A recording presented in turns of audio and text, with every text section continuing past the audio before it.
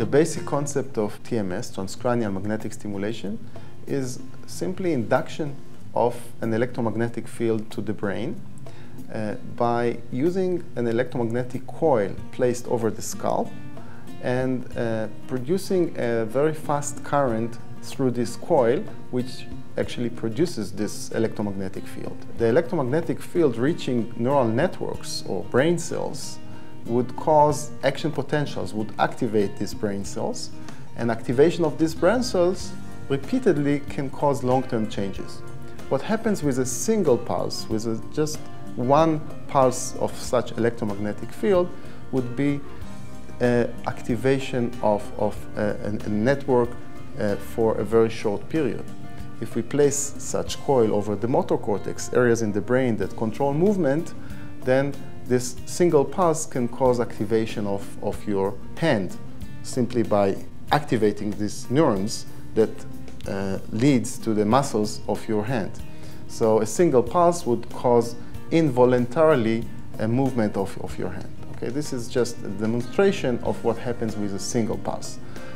When you repeatedly induce such pulses to neural networks, you can change the connectivity between the cells in the brain and actually change the whole activity of the network.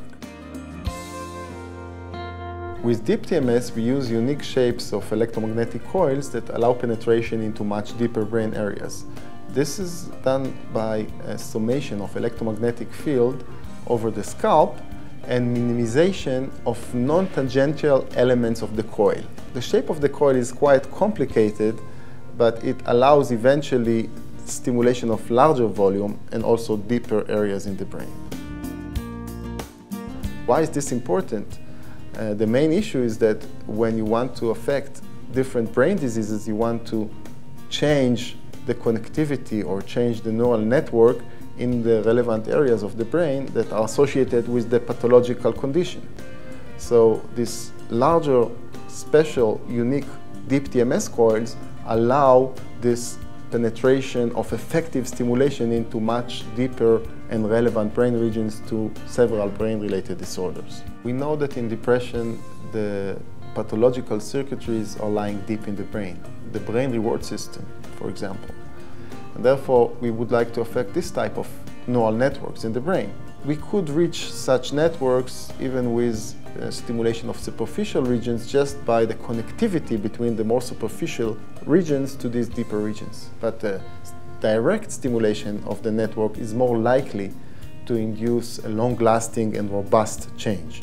This is what we actually see in our results when we stimulate these areas with the unique coil that we developed for treating depressive disorders. The rate of remission and response of patients who did not respond to previous treatments, to pharmacological interventions, or suffered from side effects that they could not tolerate are very high. The remission rates are high, the response rates are very high, and I think that this ability to modulate the relevant neural networks and not change the whole neurochemical activity of the body with pharmacological intervention is a very big advantage. We have less side effects and greater efficacy by targeting specifically in the brain the neural networks that are actually in a pathological condition.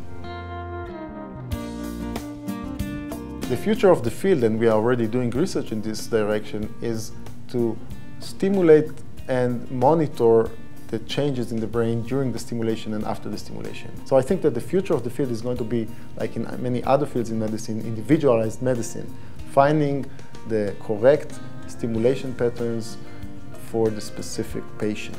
I feel proud that our extensive work during the past 15 years brought real change to many people's life, and in several cases we know that it really made a revolution in their life.